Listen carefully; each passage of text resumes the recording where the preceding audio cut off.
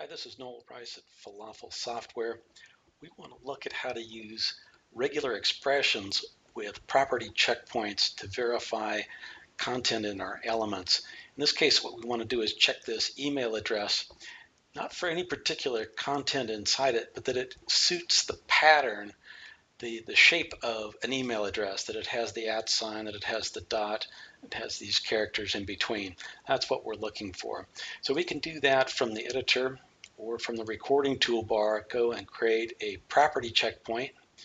Go ahead and select the element that we're interested in checking, this email address. In this case, I happen to have an alias already set up, so that's fine.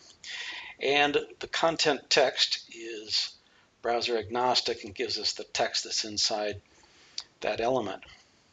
So when we click the next button, we're going to find that we've got the logged in user object and we're checking its content text property against one of two conditions. Matches and does not match both allow us to use regular expressions instead of some particular string.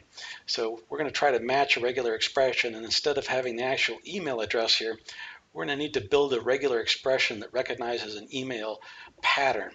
So how do we do that? How do we get the syntax? Well, there's lots of resources on the web right now for that, including this one in the online help with regular expression syntax. Also, a lot of tools out there. My favorite happens to be Expresso. I don't own any stock in this, but it's pretty handy just the same. So they're at UltraPicocom. So whatever tool you find in order to build regular expressions, including your brain, is going to be just fine. So what this is going to allow us to do is put in some kind of sample that we can put a regular expression against to see what the results are. We'll be able to hit the validate button. Whatever expression we have here will come out in the search results. So let's go ahead and build a regular expression. There's lots of different ways to skin the cat, as it were, and so I'm going to make one that's fairly simple. Start with brackets, and we can have any series of characters. So A through Z, we could have the uppercase A through Z, 0 through 9, get all of the numerals. Those might be in email addresses, as well as underscores, dots, and dashes. Now for the dots and dashes, both of those have special meanings for regular expressions, and so we'll need to escape those with a backslash. So backslash dash and backslash dot will both be looked at as literals. So everything that's in the brackets here matches any one character. When we hit the validate, Expresso is not entirely happy with this, but it matches each one of these characters individually. If we want it to match a series of these, we put in a plus. And go ahead and try the validate again. And now it's starting to pick up entire chunks of text here, so that's good. Next up, we need an @ sign, and we could just put that in as a literal @ sign here. And I'm going to copy this off and paste the same series again. So it's any series of characters inside the brackets, any number of times, the @ sign, another set of the same characters any number of times. Now I want a dot here. Again, I need to escape that, so it'll be backslash dot, and then the final series of characters.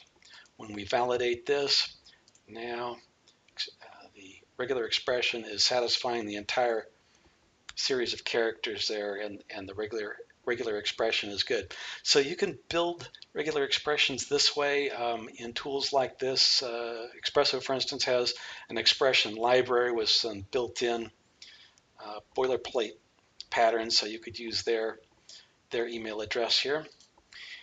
In any case, now that we've got the email address pattern, we can go into our property checkpoint, and instead of the hard-coded value, we'll paste in the pattern. So notice the backslashes here. They're just one at a time. That's not going to work too well for JavaScript. Those need to be escaped for JavaScript. And as it happens, this expert, or this wizard from Test Complete, is going to take care of that for us when we hit the finish.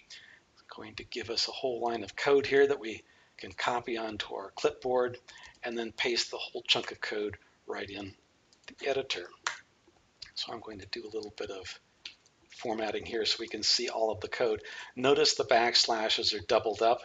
I mention this because later you may start writing this code by hand, and it's quite the fun bug when the expressions aren't working out and they've been working inside of Expresso or some other tool, and it'll be because of those backslashes.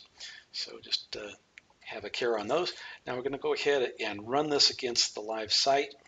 It's going to go out to the logged in user element and check that the content text matches the pattern. Not the hard-coded text, but the pattern came back pretty quick, which tells us it's happy with that. We look at the log and see that the content text property of the logged in user meets the checkpoint condition. So that we've got the actual value was this email address, and it matched the pattern that we passed to it. So that works fairly nicely. I'd like to get a little bit better feel that it works if I put in something odd. So that works for the negative as well as the happy path here. So let's take this logged in user and put some different emails into it. Now content text happens to be a read-only property, but there's a browser-specific writable property, text content, that we can use. And let's start with a known good email pattern here. This should pass just fine. Coming back quick, so that's telling us that's good. Let's go ahead and make a problem here. So we make sure we test the failing condition. This will take longer as test complete tries to build the error log.